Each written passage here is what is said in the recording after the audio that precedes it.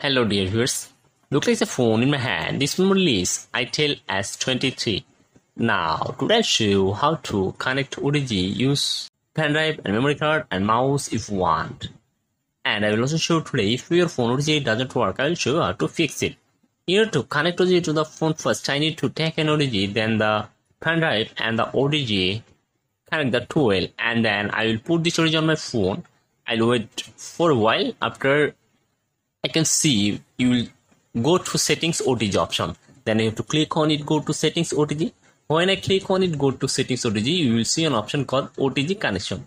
You just turn it on this option OTG connection and wait few seconds. Your phone OTG connection properly working. Click on back and scroll down.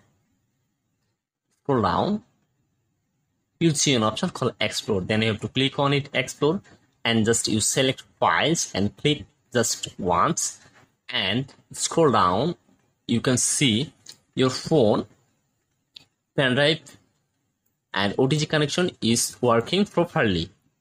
My phone works properly, OTG connection. And if you want to use mouse now, I just put the mouse here and wait few seconds after installing it, but here I can see my phone pendrive and mouse working. So here's finally itel S23 phone is fully OTG supported phone, and if you want use mouse and pendrive anything.